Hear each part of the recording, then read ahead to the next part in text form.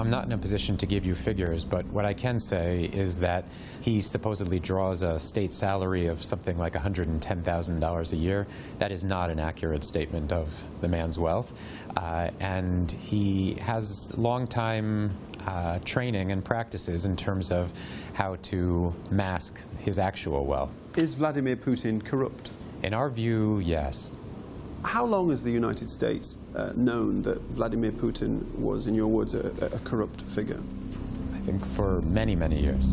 We've seen him enriching his friends, his close allies, and marginalizing those who he doesn't view as friends, using state assets, whether that's Russia's energy wealth, whether it's other state contracts. He directs those to whom he believes will serve him and excludes those who don't.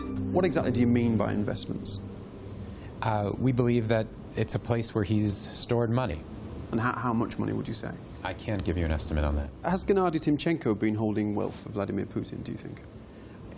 I don't know if I would put it exactly that way in terms of holding his wealth. I can say that he has been tremendously enriched personally by Vladimir Putin, as have another handful of people in Putin's inner circle.